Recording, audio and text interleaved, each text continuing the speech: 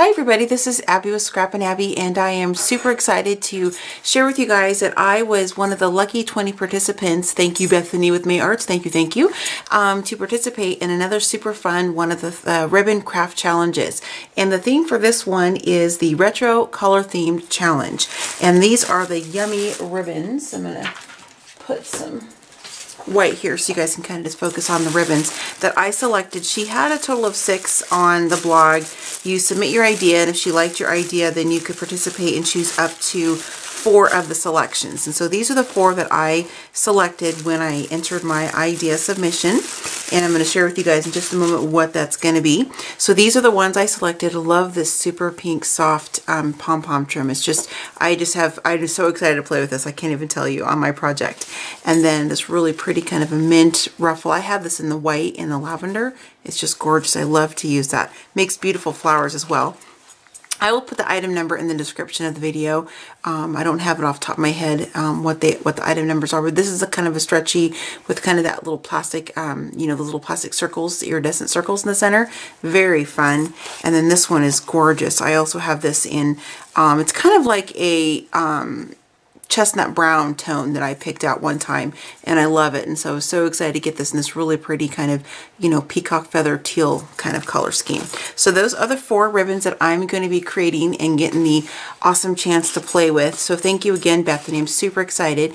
And then I'm just going to quickly share with you guys the project idea that I have. I'm going to be altering this clock, which is just one of the ones from Tim Holtz, and I've been kind of saving this for a special project, and this is it. So this is the real first big project I've worked on since I had hand surgery earlier in this year, so I'm really excited to get the chance to play with this. So what I'm going to be doing, and I won't make this too long, I'm going to keep it under 3 minutes, is I'm going to alter this with some different paints. I'm going to take the face out, the glass face out, and I'm going to make a mini album that comes out of it. And this is going to be kind of, I'm not sure if I'm going to make it more of a kitchen kind of retro themed clock, or more of a just kind of a summer fun, good times, memory type of project. That way I can kind of put some photos and things of my daughter in there. So that's the base of the idea.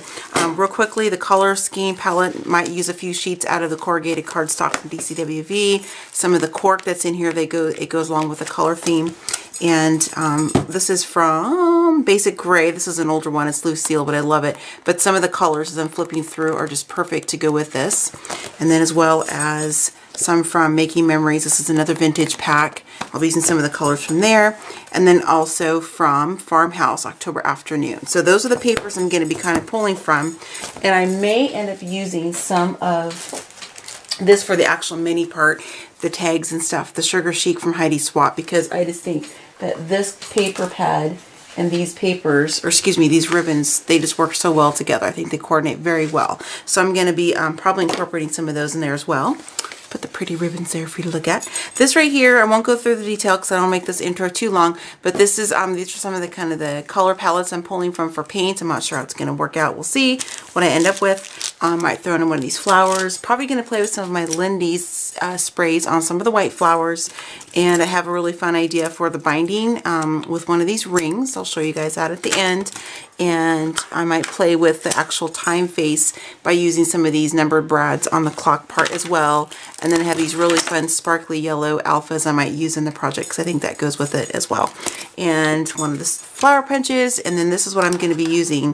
This is how big it is. This is the punch I'm going to be using to make the album itself, so it's circular, so it fits inside. So I'm going to get to the project. I will have a completed project with you guys shortly, so thanks for sticking in, and I'll see you soon. Bye. Okay guys, I am back with my completed, altered, retro themed clock, alarm clock with a mini album inside. I am really happy with how this turned out. This is kind of my first project of using the Tim Holtz clock, and I'm just really happy. I'm really pleased with the way it turned out, all the different textures. And this is the back side. And you can see the lovely, yummy May Arts ribbons that I used on the project. So I'm going to go ahead and just kind of share with you guys. So since my camera is up here, it's hard for me to show you when this is standing up what this looks like from the front. But you guys can see the top, what it looks like, how cool it looks, you know, and the different textures on the sides as well as on the little bells on the top. So this is what it looks like on the front. So we're just going to pretend the camera's, you know, a different angle so you can see. So what I did is I have a butterfly, and I just laid some of that really pretty pink stretchy kind of ribbon with the sequins on it, and then kind of cut around the shape of the butterfly. That way it kind of matched. And then I just used some gesso on here just to kind of make this kind of off-white, kind of just kind of matching with the rest of the tones and the colors I have in the clock. I thought that was a really cute way and a different way to use that trim. And this is the one I'm referring to. So, you know, you can use it in all kinds of fun ways to add accents to your projects. And then on the inside of the rim, I took some of this really pretty kind of teal blue trim, and I laid that on the inside, and then you'll see a little better once I get the mini out. I also have this really pretty mint ruffle trim that's on top of the blue, so it's kind of like a double layer. So this is the mini I made on the inside, and when it's standing up this way, and I'll have some pictures up on my blog, of course, so you guys can see this, and it's going to be on the May Arts blog, because again, this is for the May Arts Retro Theme Craft Challenge. I don't know what day Bethany's going to have this up on the blog. I'll have my YouTube video up beforehand just because I emailed that to her so she can include it in the post, but I'm pretty sure it's going to be next week sometime. So anyway, so this is what it looks like. And then what I did is I made just a little mini album out of just some cardstock. I used a couple different sizes of my circle punches, and then you can see it's accented with lots of the May Arts ribbon. So just to kind of make it a little bit easier, and it's kind of a fun decor item as well, I have this little ring right here, and what you do if the clock is sitting up like this on display, you can just reach in and simply pull out the mini album. So I'll share the mini with you in just a moment. But here's the inside of the clock. You can see that I did all kinds of texturing on the inside. I didn't go as heavy on the inside as the outside just because I wanted to make sure I was, you know, showcasing the ribbon, the little pink pom-pom trim on the inside. I just laid that with some adhesive onto the lid because I've put the lid on. You can pop it off if you want, but it's not intended for this project to take the back off. It's supposed to, you know, because I didn't put the glass in, so you can reach in and do that. And this is the beautiful, super soft pink pom-pom trim that you see layered on the inside there. And I think that's just kind of cute. So if you take the mini out and you decide to display it somewhere else, or you just, you know, put it, you know, your people are looking at it, they're not just going to see a plain background. They're going to see all that texture in the inside with all the different Lindy sprays, as well as the circle of super soft pink pom-pom trim. I think that's just really cute. And here you guys can see with the mini out, you can see that extra layer of that softer mint green trim I was telling you about. So this is layered completely, hope my lighting's showing this okay, all the way around the rim of the clock. And then while I have the mini out, while I'm tipping it all over the place, I'm going to share with you guys as well. I took some more of that soft pink, or excuse me, the soft mint green. You can see the ruffle just kind of peeking out down there. It's this one right here. I use that around the perimeter of the clock, all the way around. It goes underneath the bells as well. It's completely solid all the way to the bottom. And then on top of that, I layered it with more of this kind of stretchy pink sequined trim.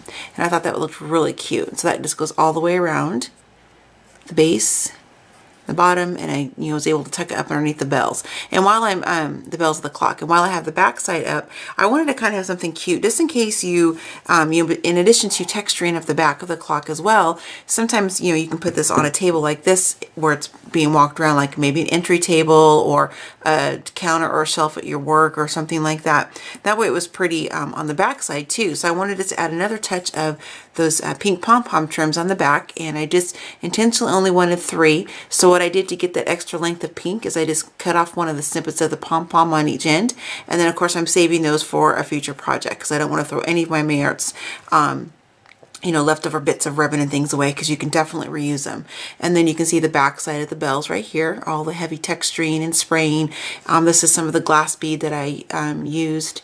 I'm going to have another video up after this one. It's separate, going to be separate from this one, that kind of walks you guys through the different phases of me when I first gesso it, then I stencil it and that kind of stuff. So I don't want to get too much detail because I really wanted to be focusing on the May Arts ribbon in this particular video. And then I tied on the top of the clock just some of the extra bits of ribbon that I had left over from when I was working on the mini album. The only one that's not tied on here is the pom-pom trim, because I really kind of want to make that a focal piece when it's on the inside so it kind of pops, and then on the back side as well as an accent piece. So I'm going to go and set the clock down, and I'll just kind of quickly flip through the mini. So this is the ring I was talking about, and basically all I did is I purchased from a craft store. It was a bunch of these different types of rings. This one doesn't look like this. It looks more like a wedding band kind of, but it was on a bunch of different types of rings. I just wanted to give you a visual what I was talking about. And it was on like one of those we call those, like the junk charms, you know, the chunky charms.